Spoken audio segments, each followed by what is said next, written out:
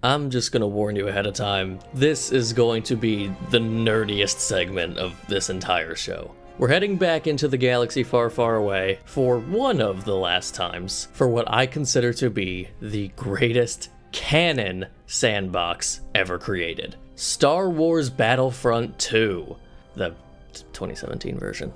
Up there with Street Fighter V as one of the greatest comeback stories in gaming. From its maligned, loot box infested launch to completely changing course, making all content free and offering some of the most consistently exciting post-launch updates I've ever seen for a shooter, completely free of charge. I don't think I've ever seen another video game be so completely in tune with the wants and desires of its fanbase, and craft their new updates around that. I hope I'm able to make this make sense for those of you who aren't super into the Star Wars stuff to know what I mean, but okay. It's not just that you can play as a snowtrooper from the Empire, or a commando droid from the Separatists. It's the developers having the knowledge that wanting to play as a snowtrooper is a visual desire. It's just a classic design of Star Wars. You can put the snowtrooper skin over a normal stormtrooper on Hoth and we'll be perfectly happy. In fact, that'd be preferred because if you took the time to create some snow-themed kit or something, that would probably just limit the amount of people who are able to have fun with the unit. When really all we wanted was to be able to enjoy the correct Imperial aesthetic when we play on Hoth. And then, on the other hand, we also want to play as the commando droid. But a commando droid is less of a classic aesthetic. Rather, a commando droid showing up is supposed to be particularly scary. They're so much more agile than a normal battle droid, they use a lot more melee attacks, and we see them take out way more clones. Putting a commando droid skin over a battle droid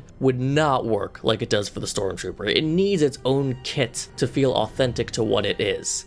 Do you agree with me yet that this is the nerdiest segment? We're not out of it yet. I love Star Wars video games, obviously, but none of them get adherence to canon perfectly right. Nowhere is this more apparent to me than blaster fire. There are so many incredible blaster sounds throughout Star Wars, yet designers seem to mix and match what guns should be making which sounds. Star Wars Battlefront 2, better than any Star Wars game I've seen, gets these kinds of details right. And that's why I call this the ultimate canon Star Wars sandbox. If you just want to play as any Star Wars character in any era on any planet, we got the LEGO games. They're perfect for that, and they do that job incredibly. But more often, I like being able to immerse myself in a more lore-accurate setting, where every little detail is perfectly in sync with the canon story of Star Wars. And Star Wars is really the only series where I have this desire, because its lore is so vast and the details are so iconic and compelling, thanks to the sheer size of this franchise.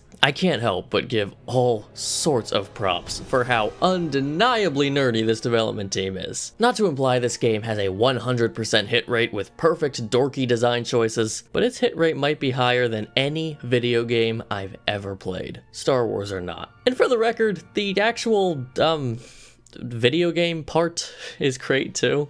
I won't deny that the perfect video game representation of Star Wars does a lot of the heavy lifting, but the game is absolutely beautiful, and the game modes offer a lot of variety. I especially like how they balanced really large-scale modes with smaller-scale ones to suit whatever mood you might be in. The story mode has a lot of great moments. I'm glad the game didn't leave behind space battles, even if it's not as fleshed out as the ground battles. It's not Star Wars without space battles. I often think to myself how desperately I want a video game IP to give me what Star Wars gives me. Rich, long-lasting lore and storytelling that is able to grow and evolve through the years with the unshakable foundation provided by adhering to the guiding principles and philosophy of a single artist's vision. I love being able to be this invested in an IP, knowing each and every element of it is treated with respect and reverence. And Star Wars Battlefront 2 was the ultimate reward for sticking by this children's morality tale for so long.